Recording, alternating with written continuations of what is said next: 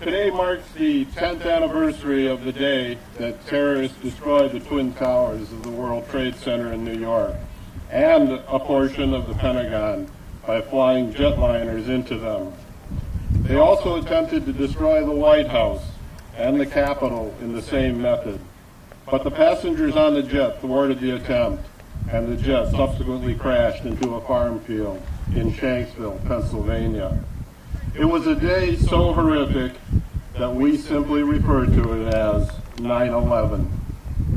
Nearly 3,000 people lost their lives on that day, most of them civilians, most of them expecting a normal day of work, none of them expecting that when they left their homes that morning, it would be the last time that they would ever see their loved ones. The scope and violence and death of 9/11 rivaled a former attack on American soil, Sunday, December 7th, 1941, Pearl Harbor. A day that President Franklin Delano Roosevelt said is a day that will live in infamy.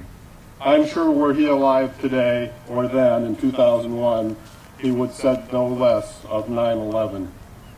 But just as our military stepped up in 1941 to protect this great nation, so has our active military, our reserves, and our National Guard done so today.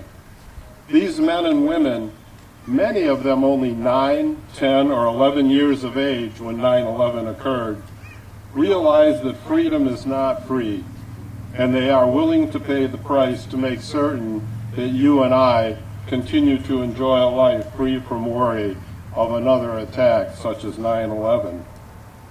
But the last 10 years have not been easy. We have asked our military to fight 2 wars, one in Iraq, the other in Afghanistan.